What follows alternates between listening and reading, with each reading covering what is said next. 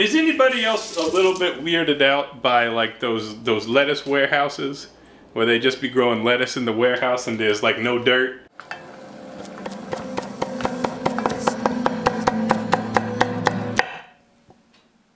Hello! Hi, I'm Phil. Welcome to Pretty Good Cooking. Tonight on the show, we are making a weeknight dinner. The weeknight dinner today is shrimp with an herby couscous. And we're making that in part because I misunderstood John's request to keep the recipe short tonight, because I thought that he was pressed for time. But when I talked to him about that, he said, no, we don't actually have to hurry. He just needs something that's not too long to edit because he's a very busy man. And then he told me he's got 2 other appointments after we're done filming.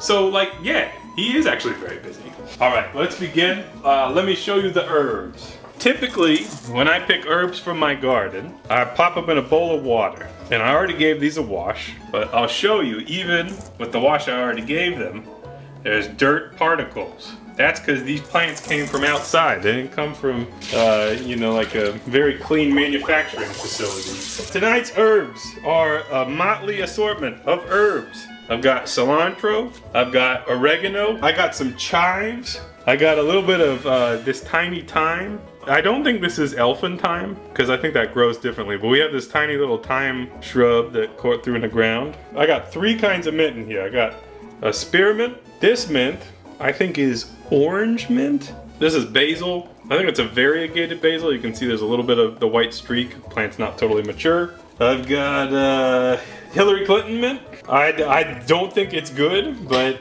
I was like, we're using all the herbs, so why not? And I got a little classic basil.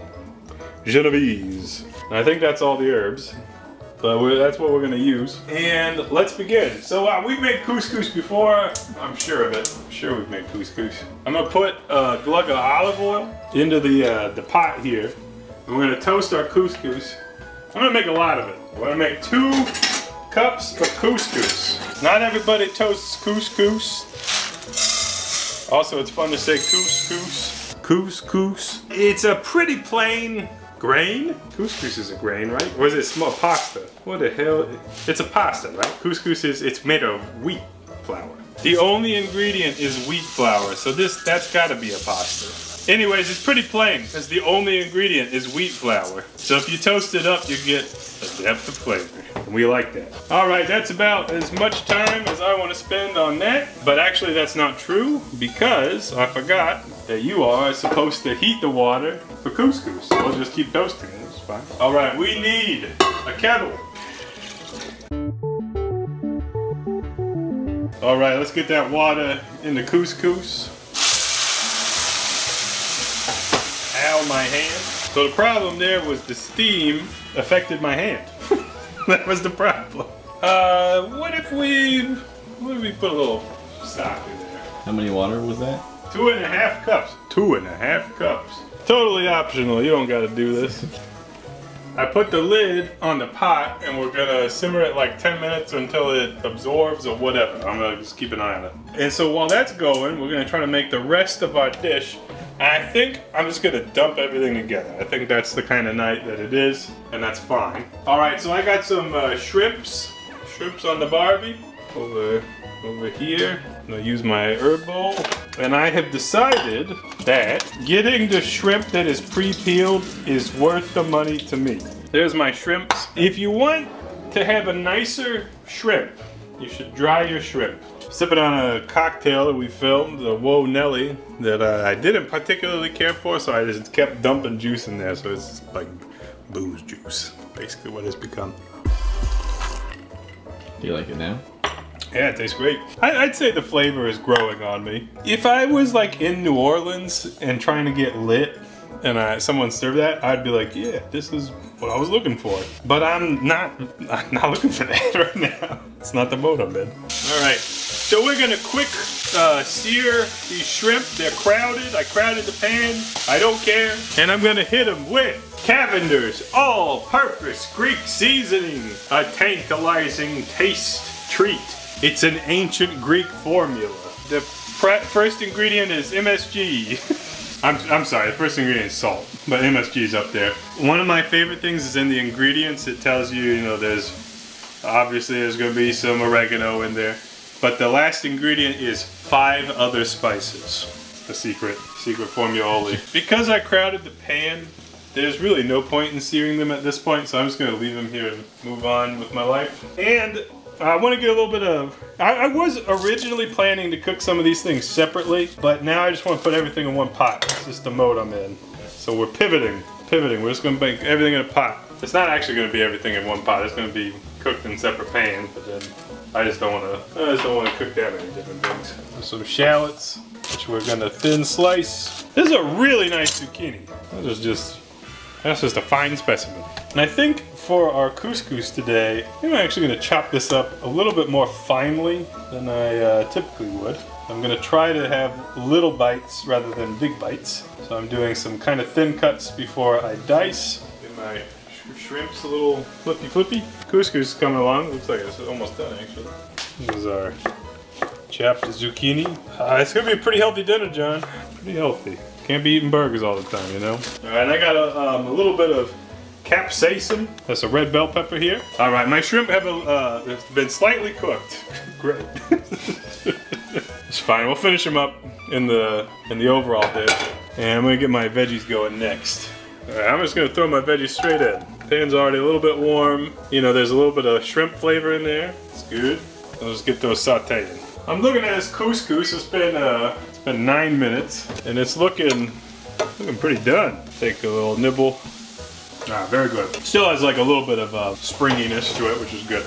Okay, let's start working on our herbs. And you could tailor this experience to your herb preferences, of course. What I like to do, like when I'm going for just give me the herbs, is I just grab a little bit of everything and I try to get some of the bigger stems out. Cilantro doesn't matter. The oregano, you definitely gotta stem that, at least the lower parts of it. And then if you got like a fancy specialty tool, like a big old batleth kind of thing, you could use that. But if you don't, just use a knife, like a normal person. And you can come through it different ways. You can make it as fine or not fine as you want. I think that's good for us. So we're gonna wait all the way to the end of the whole dish for that. But what I am gonna do is I'm gonna zest some lemon here. So nothing, I didn't get too much lemon zest, but it's fine. Probably give it a squeeze of lemon now too. This couscous is done, so I'm not too worried about like the lemon juice tasting weird from heat. So we're kind of gonna be in like a little bit of a balancing act, I'd say. Keeping this couscous warm and not continuously cooking it. It's always tricky with timing. And I'm gonna go ahead and pop my herbs in. You could do it, I said I was gonna do it at the end. Changed my mind. Forgot I was gonna add some garlic scapes to the veg. Go ahead and add those. So these are from my garden. I picked them a few days ago, so you can see they're drying out a little bit. But it's just the top stem of garlic. Tastes great. It's a seasonal treat. And it cooks real fast too, because it's like these thin bits. That'll give us a little bit of extra garlic flavor, extra crunch, plus 2 health to the dish. My veggies are a little bit on the al dente side, but remember, food continues to cook after you're done cooking it. It is a property of heat. I'm gonna put the shrimp and the juices back in, because the juice will be flavorful, and we might be able to scrape the pan just a little bit with the juice. There's also good flavor. All right, time to dump all that goodness in there. And we're just gonna mix it all together. And again, I think I kind of regret putting all those herbs in early. They kind of did cook into it. So we'll get more herb flavor, but texturally, I might just do half and then garnish with half. All right, let's eat. I did not salt or pepper this at all. We'll do a little bit of pepper. We had some seasoning on the shrimp. We'll just give mine a little salt. And that's it. Easy shrimp and herby couscous. Herbaceous shrimp couscous. Let's get in there. I'm gonna try it with no shrimp first.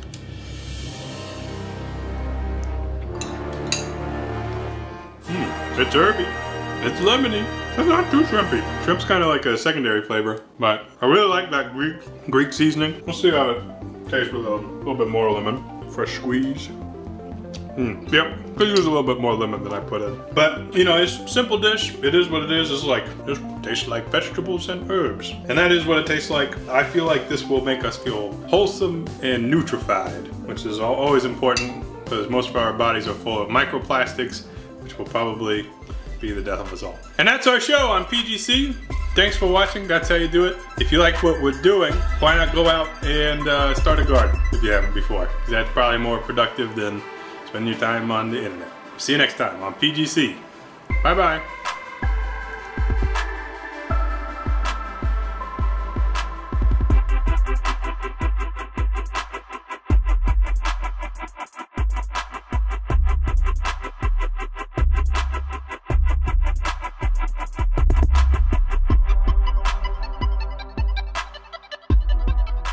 Do you think instead of microplastics, we should be filling our bodies with macroplastics?